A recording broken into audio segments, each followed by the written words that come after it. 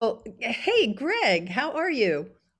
I'm very well, Mary. How are you doing? I'm doing as good as I can be doing these days. It's Yeah, an yeah. interesting process, but hmm I wanted to know today because we've got some folks who are asking, how do you really do this resilience competition thing as a straight photographer?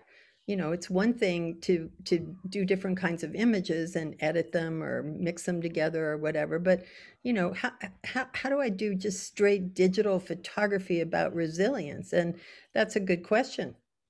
And I thought I'd ask you about it because you're a very serious mobile photographer, and you're articulate, so I'm wondering what you might think about how do you imagine resilience? Um, First of all, pardon my wireless doorbells. They go crazy when there's somebody's at the door. But Okay. uh, well, when it comes to the word resilient, I mean, first thing I thought of was you because you're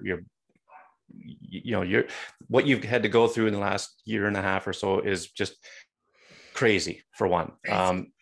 Now the other thing, resilience, I thought, okay, I want to make this um, fit the competition, right? I don't want to be thrown out of it for not doing submitting an image that really fit the theme.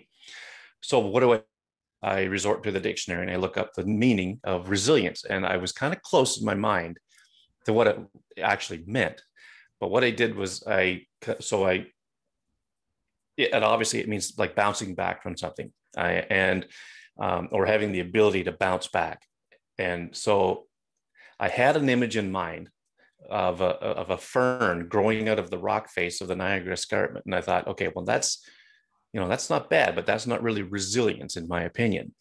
So I had another image that I took last winter, and it was from a nearby town at the shore along the shoreline of the bay, and a few days prior there was a lot of wind and waves were crashing and everything else, and there was a low hanging branch that the ice had built up on the branch, pulled it down to the ground, and the ice melts into the ground, and it just looks like a big formation. And but I know that someday that ice would melt, and the tree would the branch, sorry, would bounce back up, Uh-huh. and Uh-huh. hence resilience. So that's in my opinion kind of the epiphany of or the epitome of resilience. And so that's why I Yeah. submitted that particular photo. Well, I love that, and I love hearing about how you thought about it, because some Mm-hmm. folks are having a hard time thinking about it, and that sounds really accurate to me. It's like looking for things that will show you bounce back, which could happen in all kinds of ways. So Yeah, yeah. I love that, and thank you. Well, you're very welcome. Yeah. Okay.